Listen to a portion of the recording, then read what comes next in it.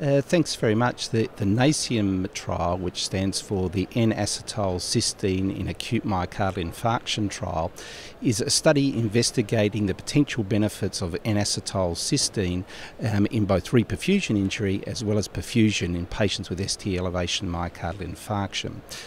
So the rationale behind this, as we all know, ST elevation myocardial infarction is associated with an acute coronary occlusion for which we undertake reperfusion therapy. As a result of the promptness of the reperfusion therapy will result in an infarct size. But the dependent variables for the infarct size is both the duration of ischemia as well as reperfusion injury. So that the duration of ischemia results in ischemic injury due to free radical generation, as does the reperfusion injury. So the rationale behind using N-acetylcysteine is that it's a free radical scavenger and therefore reduces oxidative stress and also reperfusion injury. It also has a secondary effects in that it potentiates the effects of glycerol trinitrate, or GTN. And glycerol trinitrate has beneficial properties both in vasodilation, antiplatelet effects, as well as reducing inflammation. And so these benefits are improved, are enhanced with the use of N-acetylcysteine.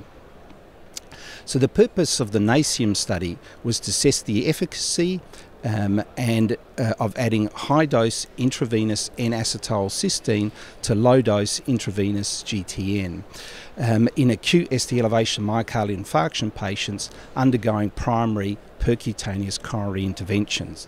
It was a randomised, double-blind, placebo-controlled, multi-centre trial, and it involved patients who had a first-time ST elevation myocardial infarction within 12 hours being randomised to either N-acetylcysteine or placebo with background GTN therapy.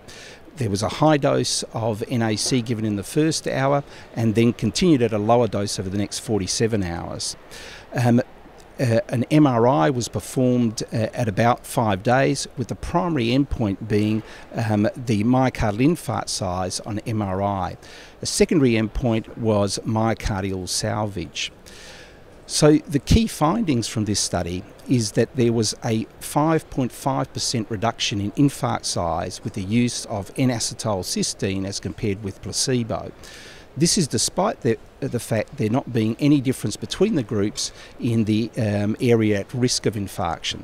So consequently, there was a significant improvement, in myocardial salvage.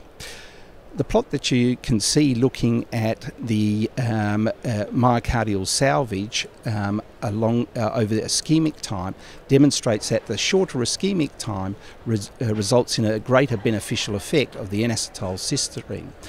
So to summarise, the main findings from the study is that the addition of intravenous N-acetylcysteine to low-dose intravenous GTN reduces infarct size, increases myocardial salvage, and there's a larger effect with a shorter duration of the ischemia.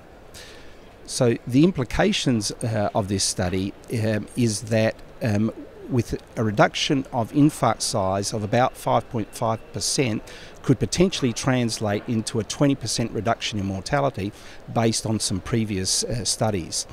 So from here, the next point to move on to is to undertake a study where we're looking at clinical endpoints rather than the surrogate endpoint of myocardial infarct size.